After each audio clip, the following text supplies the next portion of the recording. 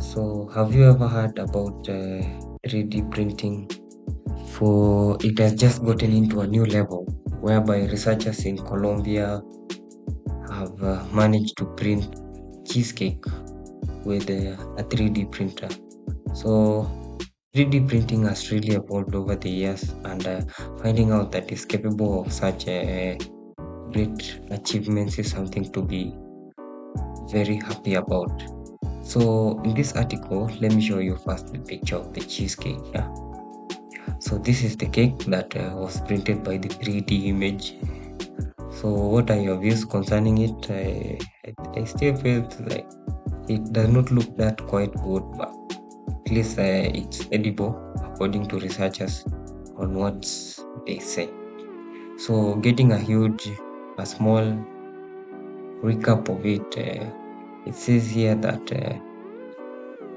Kaylee, the CEO of Sugar Labs and Current 3D. So Sugar Lab is one of the companies that prints treats, short treats. We can call it sweets and other stuff with 3D. And the Sugar Lab said in an email that 3D printed food may be disruptive as to legacy food distribution, as regional servers were the internet, the early internet. So yeah, 3D printed food, I think is something good.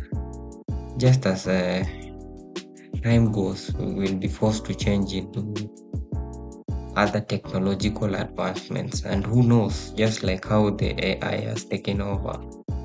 Yeah, just in the same way 3D printed food and other stuff is capable of being shown. The problem is that the food is being eaten by lasers, so I don't think how safe is that, and what are your views concerning such kind of advances? For me, I think it's quite cool.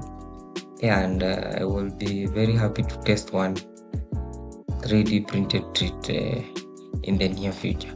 Okay, so thank you so much, and I will catch you in the next video.